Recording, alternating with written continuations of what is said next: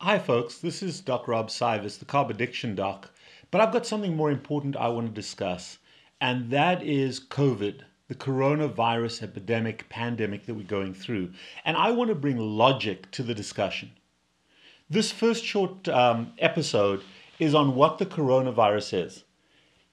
The coronavirus is basically a little ball, a package where the wall is made of fat and protein, mostly fat with little protein molecules inserted into it. And inside of that is a short 27 to 32 kilobase strand of RNA. Think DNA in the human body, and we've got a ton of chromosomes and a ton of DNA. This is a tiny little strand. That's all the virus is. The virus is not a living organism. It is one of the primordial, earliest things that existed on Earth. But the virus requires a host to duplicate itself. And the reason why COVID is so infectious is because the type of proteins attach very readily to all cells. So when you get COVID on your body, on a mucous membrane, the protein, think of it like little barbs or hooks. When you're walking through grass, sometimes you get the seeds hooking to your feet. Same kind of thing. The COVID virus hooks to your cells and it injects the strand of RNA into your cells, and it uses the human body cell to duplicate itself. And you get these multiple copies coming out of COVID virus that then spread to the other cells in your body, which is fine. So it's basically using your cells to replicate. That is not the problem primarily. The problem is when your immune system sees this COVID as a foreign object, it reacts to that. So the actual infection of the COVID causes some mild symptoms. You lose your taste, you lose your smell, you can have diarrhea, you can have cramping, you can have muscle aches, you can have fever. All of those things are the COVID infection, an early reaction by your immune system. But then, if your immune system overreacts to that COVID, if the immune system is already engaged actively everywhere, if it's activated, we call that activation inflammation. So if there's a heightened amount of inflammation in your body already, that all these little immune soldiers are already armed and dangerous and ready to go, and they encounter COVID, they overreact. They overreact to that virus, and it is actually the reaction of your body to the virus, the overreaction, that causes all of the damage. A little bit of mild damage is caused by the virus itself and a mild immune reaction. But when your immune soldiers are already highly activated, highly aggressive, that's where the problem lies. Think about a dog that's sleeping, and you walk past the sleeping dog and he looks at you and you're fine. But then when that dog is in a heightened, agitated state and it's barking at the fence and you go into that environment, that highly ramped up dog is ready to go, ready to bite you. And that's what happens when you have pre-existing inflammation in your body that overreacts to COVID. Damages the lungs, damages the heart, and you get a severe infection. You cannot breathe, your heart doesn't work properly, and that is what is killing people. Now, the beauty is that once your immune system has interacted at a low level with that COVID virus, the immune system produces antibodies that not only react to the whole inflammatory cascade, but now react to the presence of the proteins in that COVID virus. And therefore, should you get reinfected once you've got that high immunity, it kills that virus right away. You do not get infected. That immune surveillance doesn't allow you to get reinfected. How long that lasts, we don't know. The whole purpose of vaccinations for other diseases, viruses or bacteria, is to give you that lifelong immunity. And we know that some immunity is lifelong, some immunity, for example, polio. Some immunity, however, needs to be repetitively inoculated because sometimes that RNA or the DNA transforms itself and it becomes not quite as easily recognized by your immune system. So it has to be redone. The key thing to understand is inflammation. And in the next few segments, we're going to talk about how you can reduce your inflammatory response. So this is just a starter on how COVID works. Let's go through and help you to protect yourself better.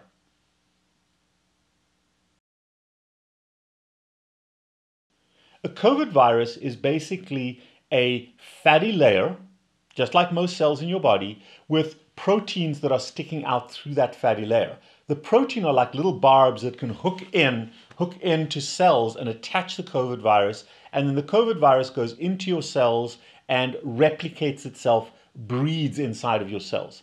However, that fatty layer is critically important in how we're able to kill the COVID virus in our environment and as it comes into contact with our cells, because that fat is very, very vulnerable to emulsification. If you have something, a substance that destroys fat, that breaks fat down, you immediately kill the COVID virus. Kill in quotation marks, because the COVID virus isn't actually alive, but you destroy the virus so that it cannot replicate, because then it's just a strand of DNA. And the things that emulsify fat, number one, soap. Number two, alcohol. Those are the two most prevalent protective mechanisms that you can possibly use once that virus is on you or close to you. So the reason we wipe our surfaces and things down with alcohol, sanitization, or soaps is because it kills the COVID virus that lies there. Now remember, there's a lot of garbage out there about how long COVID virus lives. The virus will live a particularly long time if it is not disturbed. Because all it is protein, this fat capsule, and some RNA. And as long as the fat capsule is intact, the RNA virus will remain alive and may reinfect you. It's only when there's decay of the shell that it is no longer able to function. And that may take days, it may take hours, it may even last for years in certain areas where it is not disturbed, where it's preserved. So it is critically important to understand that. However, if you wash with soap or you use alcohol, and it's the alcohol in the hand sanitizer that is important, you are able to kill it on surfaces and kill it on contact with you. And the whole purpose of washing your hands for 20 to 30 seconds and really getting that soap deep is that you got little crevices, little nooks and crannies in the microscopy of your hands where this virus will hide. But if the soap penetrates and the soap gets rid of that fatty layer, you're able to kill the coronavirus. So please, please, please, wash your hands, wash your hands, wash your hands. Keep that soap on your hands. Same thing with alcohol. It works very effectively. Hand sanitizer works, and quite frankly, if you've got leftover whiskey that you're not using, in a pinch, you can even use that. Drinking it may help a little bit, but probably just helps you to recognize that you don't have the virus.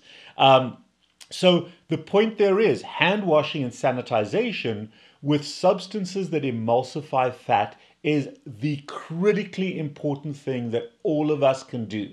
Now, in the next section, I'm going to tell you about how oblivious we are to how far and how fast this virus can travel. And therefore, even if you don't think you've been exposed, clean your home, clean yourself, wash with soap and water, your entire body. Your entire body, every nook and every cranny, wash with soap and water as often as you possibly can.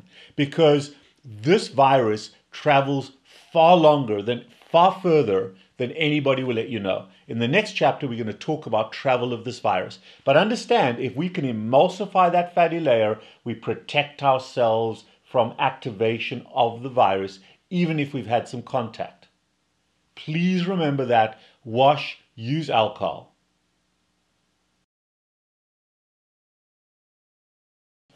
Hi folks, this is Dr. Rob Cywes, the Carb Addiction Doc. Today I'm giving you my thoughts, practical COVID logic on how to stay safe in the COVID era. And I think one of the issues, everyone's talking about, oh, stay 6 feet away, and as long as you're 6 feet apart. Bullshit. Don't take that risk. Here's the truth, and you don't have to be a doctor to understand this. If you've ever been outside on a cold day, and you blow, Look at that cloud of vapor, that steam that comes out of your lungs and out of your mouth, and look at the large ball that forms, and look at how far that travels. It's a hell of a lot further than 6 feet. And it's a big ball of vapor. Those are vaporous water droplets that are suspended in the air. And if that virus is there, the virus particles are in those tiny droplets that look like steam. And the second thing you can do, if you still live in a cold climate, like I've got a lot of people that live in Canada, go outside in the early morning, blow out, and see what that vapor looks like. I'd love someone to send me a video of this. And then look at how long that vapor sits in the air, particularly if there's no breeze. If you're walking behind someone, even if you're 6 feet away, they may be breathing forward, and that's just breathing, okay? And then you walk right behind them, you're walking through that vapor cloud. You're walking through that vapor cloud full of droplets of vapor, of coronavirus, if they're infected.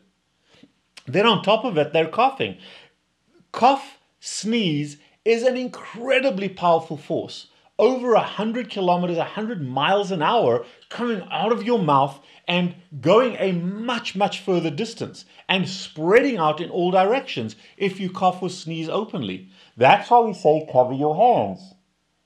Cover your mouth with your hands so that you limit that exposure. The reason we wear masks is not to protect ourselves from other people's virus. It's to protect you from spreading it to other people if you've got it.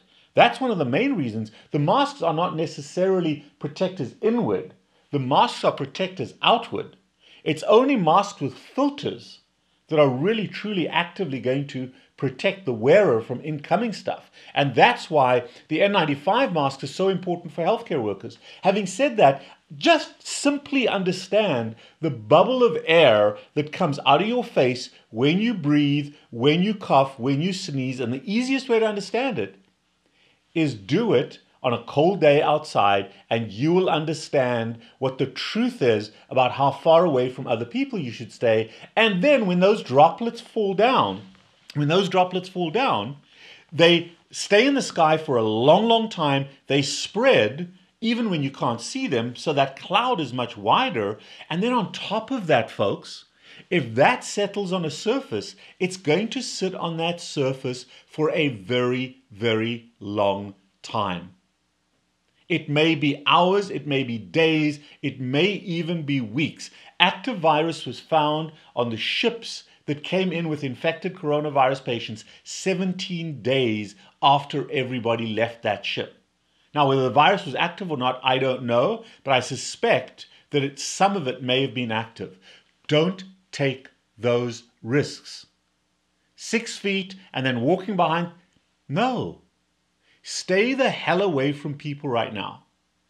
And unfortunately, it's highly likely that the whole world eventually is going to become infected. But even if you can just stay safe until we get a vaccine, then that safety is going to last even longer. But in the next few chapters, even if you do get the virus sooner than later, I'm going to give you a few things that you can do right now to prepare yourself for the virus. Obviously, protection and not getting it is the single best thing you can do. So isolate, isolate, isolate. And even when you're out there walking your dog in the morning, stay the hell away from people and their vapor clouds.